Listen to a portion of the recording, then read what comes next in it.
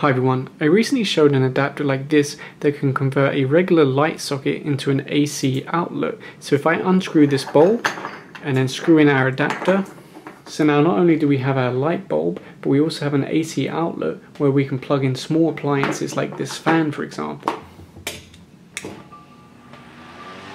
Now these adapters are incredibly cheap. I paid less than $1 for this. So what I'm going to show you today you should not try and recreate, because it's just not worth making your own adapter when you can buy them so cheaply. But I just want to do one as a fun experiment. But do not try and recreate this at home. Just go and buy the adapters because they do have proper safety ratings and you know, they're so cheap. Now we don't need much to make our own. I have this old extension which has the plug cut off, and then I have an old CFL bulb which doesn't work anymore. Now what we need to try and do is separate the bulb part from the electronics part. Now word of warning here, if you break this glass, the gas is going to escape and it's potentially toxic. So try not to break the glass, and if you do, you're going to have to leave the room immediately and try and air it out. Now often with these you can just kind of wiggle them back and forth or try and pry something in here and they'll open up. So I'm going to use my screwdriver just to try and pry this apart because I don't want to risk breaking the glass. There you go, you can see it's starting to open up. So now you can see the electronics inside. All we need is the wires here. So we're going to snip it off the board. And you should be careful when you're working on these because there is a potential that the capacitors inside are still holding a charge. And now we can get rid of this. I normally keep these boards for my scrap bin because you can make interesting stuff from them. So the next part is just to strip back the wires a little bit. This is a little bit awkward because these wires aren't very long. So now you can see we've got two bare connectors.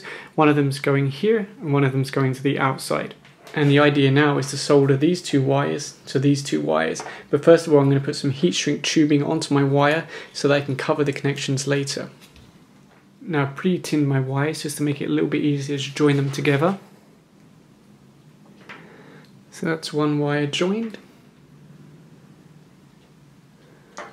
So now I've got both wires soldered together.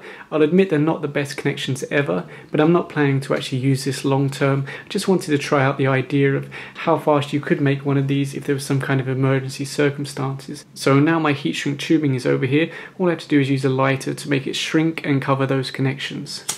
And this will make sure that they don't short out against each other and that I don't touch them by accident. Now one thing to bear in mind is these wires may not be that securely connected to this, so if I was actually making this for an emergency situation, I'd probably fill that in with hot glue or resin or some kind of filler that can make sure those wires are completely secure, because otherwise I'm sure once you screw this in once or twice, those wires will probably come loose. So here's my finished adapter ready to screw in.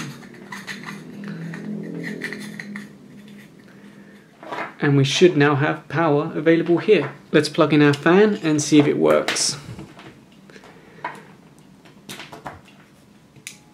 There you go. Now of course this is just a demonstration light holder. Normally this would be inside a bedside lamp or for instance the socket that you have in your ceiling. But like I said, don't try this at home because you can buy these proper adapters so cheap. It's not worth risking trying to make one yourself. But if the apocalypse comes and for some reason you need to run some AC appliances off a light bulb socket, you could theoretically make one of these. So if you enjoyed the video, please give a thumbs up and subscribe. Thanks for watching.